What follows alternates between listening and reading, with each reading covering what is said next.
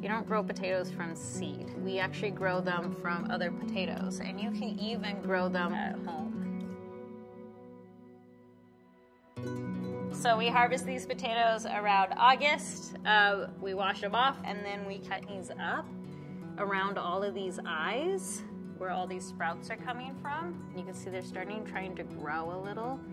We store them in here, and we usually try to get them in the ground in like April, May, and they'll grow into bushes, and then there'll be more potatoes underneath. Each potato will grow like another 2 to 3 pounds of potatoes. So we should have enough this year to grow up.